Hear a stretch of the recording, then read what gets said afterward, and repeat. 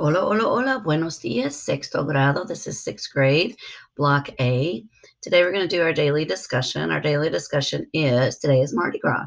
Do you know what Mardi Gras means? Some people are not able to access this, so if you can not access it, it's just email me the answer. If you don't know, or if you do know, just email me the answer. If you can't access it, comment down below. Sometimes when you log all the way out of Canvas and you log back in, it makes a difference. So that might make a difference, okay? The next thing we're going to do is we're going to go to our assignments, Cultura Diaria. And today's Cultura Diaria is, we're knowing a new country. It's called Mexico. Mexico City is the capital of Mexico, and it's one of the largest, most populous cities in the world. So make sure you copy this down into your notebook.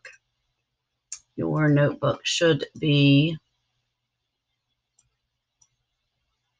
here. I am on page 8. No, I'm not. I'm on page 10. I added a new slide. I just put to the plus sign, added a new slide, and now I have slide 10. Okay. Once you're done with that, I need to go to assignments, and you're looking for Feliz Cumpleaños. No, first of all, you need to finish El Día de San Valentín. Okay, El Día de San Valentín, you are to draw a picture for each one of the vocabulary words. Once you've drawn a picture for each one of the vocabulary words, okay, once you have drawn your picture for each one of the vocabulary words, I need you to submit it. Okay, make sure you upload and submit.